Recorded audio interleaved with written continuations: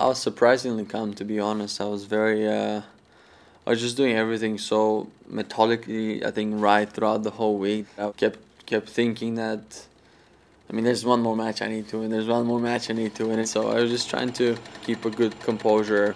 I had a very good night's sleep, I remember.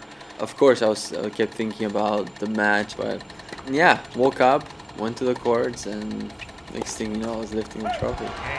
Grigor Dimitrov's won 6 career titles. He's halfway towards the biggest of his career to date. I remember on the first match point, I missed the first serve, and I was thinking, just please, like, just make it over the net. That's all you gotta do.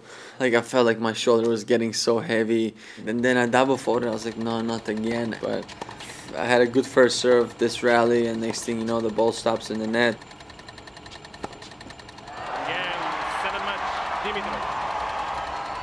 I couldn't even like react. It was just that surreal.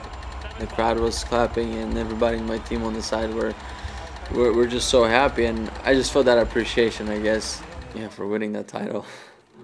You realize these things way later than you should, and the next thing you know is that you have to actually compete again the next week. So there's not much time for you to celebrate or to appreciate it or to have time to rest or any of that. So for me, it was, I think, even way more special after that. I think this is when it really hit me.